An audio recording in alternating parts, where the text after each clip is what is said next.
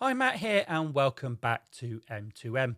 Yeah, I know it's been a while, but I've been suffering from something of a stubborn and brutal bout of the flu.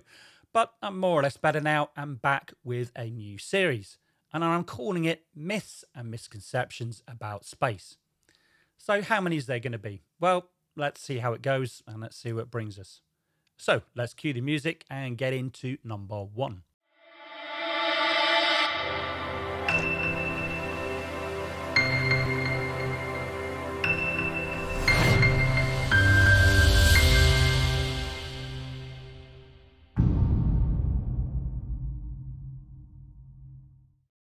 Number one, black holes suck.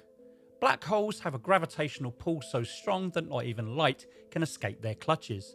They often drain the life out of stars, ripping away layers of gas and shredding the component atoms.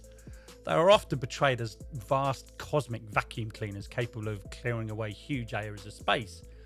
But the black holes of science fact and science fiction are really not quite the same. In reality, black holes behave almost exactly like any other massive object in the universe.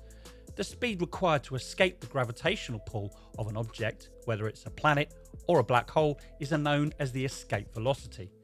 For an object like the Sun, with a modest gravitational pull, an object only needs to travel at a speed of 384 miles per second to escape.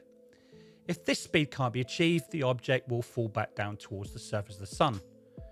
At the event horizon of a black hole, though, even something travelling at the speed of light, almost 186,000 miles per second, would not be fast enough to escape, and the only option would be to continue inwards. The further away an object you go, the lower the escape velocity, and far enough from the event horizon, black holes behave just like stars. Objects passing far enough away and at high enough speed are in no danger of being pulled into the centre. If the Sun will be just swapped with a black hole of the same mass today, in theory, Earth and the rest of the planets would continue to orbit as normal.